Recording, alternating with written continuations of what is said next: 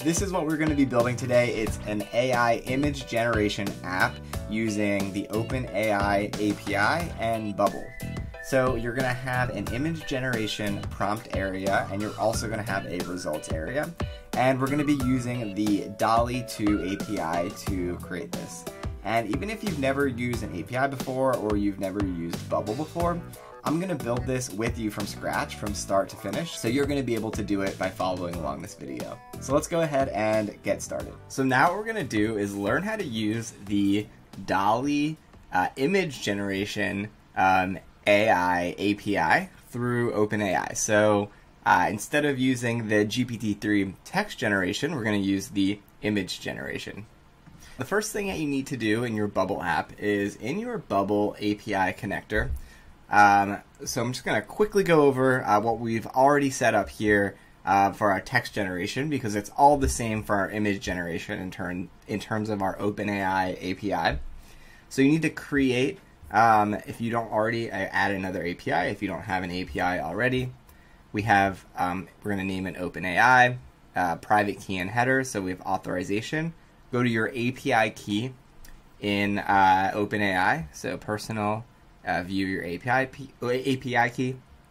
You add the word bearer, space, put a space, and then paste in your key, and you do that in both the development and key value. And then you add a shared header, which is this content-type application/JSON. So once you've set up that with your OpenAI API, we're going to go down and we're basically going to say add another call, or add a call. And we're going to create a new call here for image generation. I'm going to walk through everything that's set up here. So the first thing we're going to do is name our call. So in this case, I'm naming it image generation DALL-E. We're going to use it as an action here. The data type is JSON. And then the call is a post. And this is the URL. And I'll show you where you can copy this. So in the OpenAI documentation here, you just need to go to images here on the left side, create image, and here we can get our image, create image URL call. So just go ahead and copy and paste that here. And then we're going to go down to our parameters in the body. And here are the parameters. We're just going to go ahead and copy that, paste that in. So I'm going to go ahead and I'll paste it. Whoops. Make sure you actually just hit copy so you don't get those numbers. And then I'm just going to go ahead and paste it below. I'll just go ahead and paste it here. And then what we need to do is add dynamic fields. So this is the prompt. And I'm going to name it prompt. The n, which is the number of images to generate. Let's say n. And size, I'm going to leave this set like this for now. If we go to our documentation, we can say currently there's 3 sizes that they can be set to. So in theory, we could set this as an option set that users could choose from. But in our case, let's just keep it at the default 1024 by 1024. And then you can see we could choose the response format if we want, but by default, it's going to return a URL for the image that it generates. So let's go back and let's go ahead and test this. So the prompt, let's go ahead and put a prompt in. And I just copy and pasted a prompt in here, which is a turtle swimming underwater, expressionist painting. And let's create 3. And I'm going to uncheck private so we can pull that in from our app when users are entering in their inputs. And then let's go ahead and either initialize or I'm going to say reinitialize, because I've already tested this. And it's going to connect. It's calling the API. Okay, cool. And here we have our returned values, which means that the API worked correctly. So here if I go and click show raw data, so here it's giving us 3 URLs. So why don't we go ahead and copy and paste one into a new tab. And here it is. It's loading up. And here we go. So here's our image that we created. One thing to note is, so I got this prompt off another website. Just keep in mind that sometimes it can be hard to write a prompt that gets the result that you want. So learning how to engineer prompts is kind of a skill in itself. So just keep that in mind if you test this out and your image didn't look very good. It just takes some practice to kind of learn how to write good prompts for image generation. All right, so the next thing we're going to do is, just like for a text generation app, what we're going to do with image generation is turn this into something that users can interact with on our Bubble app. So to do this, let's go ahead and go back to our designer. And what we want to do, this was the text generation app that we built, but let's go ahead and add a new page, and let's call it image. And let's clone, actually, let's just create a brand new one. It's going to be called image. And we have a blank page here. And let's go ahead and let's add a group in the middle. And then what I want to do is go ahead under the image, under the page image here. What I'm going to do is go to layout, and the container, I'm going to make it a column. I'm going to go through the designing here and kind of the formatting quickly, because the main part of this tutorial is learning how to use the DALLE API. So, and then the group itself, I'm going to call this container. I'm going to make it a column. I'm going to go ahead and add padding 20 on each side. And then I'm going to make it not fixed width, min width of 0. And that's it for now. So I have a container. Now what I'm going to go ahead and do is pull a text element in there and call it image generator. And let's go ahead and go to layout, uncheck fixed width, min width is 0, fit width to content, min height is 0, body is let's say heading 2. Okay, sounds good. And now what we want to do is go ahead and add an input field. So it's going to be called image prompt input, and I'll call it image prompt. And actually, why don't we, I'm going to delete that. I'm going to go ahead and do a multi-line input instead of a regular input in case we want to do a longer input here. So I'm going to do uncheck fixed width, min width is 0, min height 100 is good. And placeholder, let's just say, write your prompt. Okay, cool. And now what I want to do is, I'm just going to add a little text element above. It's going to say prompt. And let's do a min height of 0, uncheck fixed width, fit width to content. Okay, I'm just going to duplicate that, put it underneath real quick, add a margin of 20 above, rename it to number of results, max of 10. And then what I want to do is go ahead and create an input. And this will be number of results, number, initial content. Why don't I just say 2 as initial content? And it's going to be an integer content format. Set a range, min max. I'm going to say the maximum value is 10. And then I'm also going to say the minimum value is 1. And then let's go ahead and add a button. Make sure it's in that container. So, oops, we have a container. And then the button, this is going to say generate image. It's going to add 20 pixels of margin on top there. It's going to say generate image. And then under layout, not fixed width, 0, fit width to content. Okay, so this is coming along. We just have our basically image generator with our prompt, number of results, generate image, or images, either one. Maybe just say generate. Okay, great. So we have our prompt, and now we need to create an area for responses. So I'm going to go ahead and have a group. I'm going to pull that group down. And I do want to make sure, oops, it's inside the container. So I'm going to go ahead, there we go. And this is going to be called the image response group.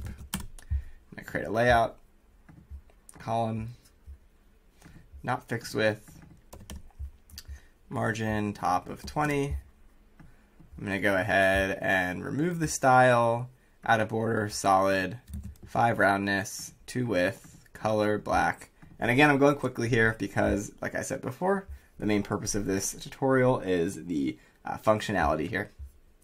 Let's just add some text inside and say results, make it an a heading 4, layout, not fixed width, min width 0, fit width to content 0, min height.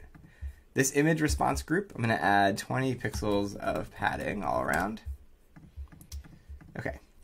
And now what I want to do on this image response group, we need to actually have a place to save the images to the group so that the user can see them and we can display them on the app. So one thing we could do is save them to our database. That's one option. But another option is saving it to this group and then letting the user, later on we could build functionality to have the user save images to their database if they'd want. So there's different ways that you could build your app. This is just the way that I'm going to show you right now. So here, if we go up and add a custom state, it's going to be URL. The state type is a text, and it's going to be a list, which means that we could display multiple URLs in our results. So that's like if we choose more than one image, it would be more than one URL result. So I'm going to go ahead and click create. And now what I'm going to do is go ahead and I'm going to add a repeating group here under the results. And what I'm going to do is style it real quick. So I'm going to make it a column. I'm going to unchecked fixed width, min height. I'm going to say, actually, let's just do 50 for now. So we see that. Appearance, it is going to be text, type of content. The data source is going to be the image response groups URL. Okay? Because that's where we're saving the images. We're going to not do a fixed number of rows, not do a min height of row, and one column. So we'll do one column for now. Okay. And now I'm going to add a group inside of that repeating group. And this is going to be the image result group. And the content is going to be text here. And it's going to be the current cells text. So I'm getting that text result. It's a list of texts that are going to be in this repeating group. And then this image group here, the result group, is going to be a text content. We're pulling in the individual text URL. With the layout, I'm going to make this a column. No, same thing we do with a lot of things in styling right now with Bubble. Uncheck fixed width, min height. Let's just say 100 for now. And then we're going to go ahead and have an image and pull that into that image result group. And what I want to do is have it be a dynamic image, insert dynamic data, parent groups text, because that's the URL. Run mode rendering, let's just say rescale for now. Layout, let's make it not fixed width, 0. Min height, let's just say 100 for now. And uncheck fit height to content. We might have to play around with those style settings a little bit to make sure it shows up the way we want it to, but this should overall work well. So here, this is going to say generated image. And okay, so now let's go ahead and set the workflow for when we press the generate button. So we want to go ahead and when we press generate image, start a workflow. We're going to do the OpenAI image generation for DALL-E. The body prompt is going to be the input, write your prompt, multi-line input, write your prompt's value. The number of results is going to be the number of results value, because we called that number of results, should probably say input. Number of results input value. And then here we go, so the results. So we're going to go ahead and go to set state of an element. So we're going to set a state, which is that state we created here in that image response group. This is the state, and we're going to set the results as a list of URLs. Okay, so the state we're setting is the image response group. The URL is the state. And what we're going to do is the result of step 1, the data, each item's URL. So we're going to set the state. We're going to add a list of each item's URL to that state. All right. And one thing to keep in mind, which is nice. Okay, so now let's go back to our designer here, and let's click preview. And now let's test it out. So I'm going to add that prompt that we were using before. And let's go ahead and add this prompt in. And let's do 2 results, and let's hit generate and see what happens. All right, cool. So it actually did work. We have 2 results here. It created 2 results. They're showing up a little bit small here in the center, so I want to work on the design a little bit, but it did work. So let's go work on the design, make sure it's showing the images larger, and then come back and try one more time. All right, so let's go ahead and go back to our, so we have a repeating group text. I'm also going to go ahead and edit the style here. So I basically removed the default style. I'm going to go ahead and have no separator and no border, so it's clear there. And then the image result, what we're going to do is have the min height. Let's just remove the min height. Say fit height to content. Generated image. Let's remove the min height and say fit height to content. And then let's make the generated image fixed width. So click that fixed width button and make it 100%. And let's go ahead and try again and see how that works. So let's write a prompt, 2 results. Let's go ahead and click generate. And you would be able to add in some like loading screen or things like that as your image was generating. And here we go. So it looks like this might end up being a little bit better. It's going to be pretty big, but here we go. All right, so this is our result. Maybe a little bit too big, so we can work on that as well, make it a little bit smaller there. But here we go. We have our full image, and we have our images that we just generated from AI. So let's do another one. Let's say I want to create a piano in outer space on the planet Mars. Let's go ahead and generate images for that prompt. All right, so there we go. We just generated that image, and here we go. We have a piano in outer space on Mars. So it did it for us. So very, very cool. And yeah, let's just take a step back and think about what we built. So we connected our Bubble app to OpenAI's DALLE API using the API connector. We created an input that users can use to write in a prompt and create images and decide how many images they want to create. And then we created a way to display results so we can see the images that were created, and then we could even right click and we could download the image if we want as well. So very cool. So let's go back and change the styling a little bit of these results so we can see more results at once and view them more easily. So let's go back to our Bubble app. Let's go to our repeating group, appearance. Let's go ahead and uncheck set a fixed number of columns. Let's say the min width of the column is 100. That works. And then scroll direction is going to be wrapped horizontally. I'm also going to go ahead and add a 10 gap for row and a 10 gap for column. The image result group, what I'm going to go ahead and say is have that a min width of, let's say 250, maybe 400. Actually, how about 350? How about that? And then the generated result, 100%. So let's see how that works. All right, so let's go back now to our app and refresh. And I'm going to go ahead and put in a prompt here. I just copied this from another source. And I'm going to go ahead and let's do 5 results here. So it might take a little bit longer, but I'm going to go ahead and click generate.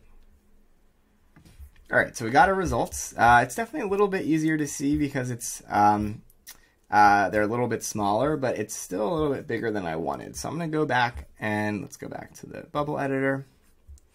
And let's see what I need to do to fix this. So maybe the image result group, let's have fixed width of 350 instead of min width of 350. And now let's go, so the image result group, I made that a fixed width here. So now let's go back, refresh. We'll try one more time. See how this turns out. So do 4, generate, and I'm just gonna let that load real quick. Okay, awesome. So it worked. So now we can see we have 4 images side by side. Really cool AI generated images here, and we can see them a lot more easily because we can compare them side by side. And if we wanted to add on to this app, we could potentially add buttons and say, you know, I want to keep this one and this one. Potentially I want to use this one and edit it. So there's a lot of things that we could do to work with these AI generated images. Great work. I hope you enjoyed the free YouTube tutorial. If you want to learn more about AI and no code, check out the link in the description or go to nocode.mba for the full course. And make sure you subscribe to No Code MBA on YouTube to check out all of our future content and check out all of our past content as well. There's a lot of great no-code tutorials already on YouTube here from No Code MBA. All right, thanks so much and hope to see you soon.